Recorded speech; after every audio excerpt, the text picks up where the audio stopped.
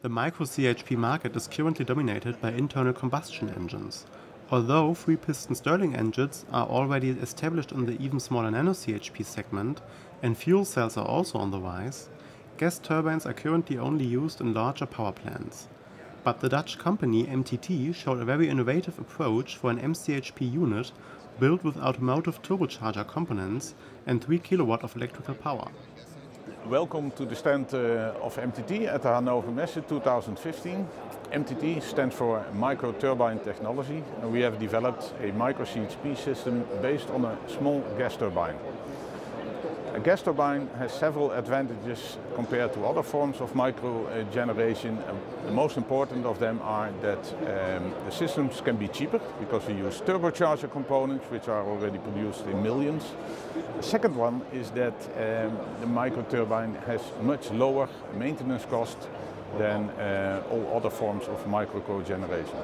This is very important because your savings are actually determined mainly by the maintenance cost. And if they are low, and in our case our target is 1.3 euro cents per kilowatt hour electricity, which is substantially lower than for gas engines. So the end user advantage will be higher, and it's also very important because the smaller the scale of your cogeneration plant, the more important these low costs become.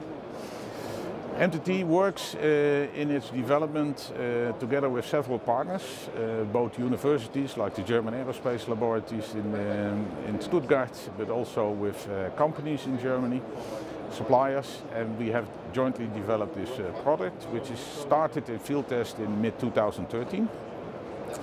And we initially started the field test to validate the reliability of the systems, to find some improvements which meanwhile have been implemented.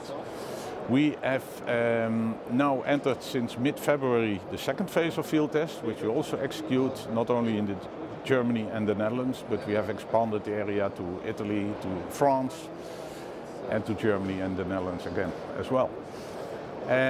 We expect that the system will be commercially available in early 2016. And if you like to have more information about the product, then please go to www.enertwin.de or .com. Thank you for your attention. Although a microgas turbine cannot count with a high electrical efficiency, it clearly avoids the high maintenance and repair costs of traditional internal combustion engines.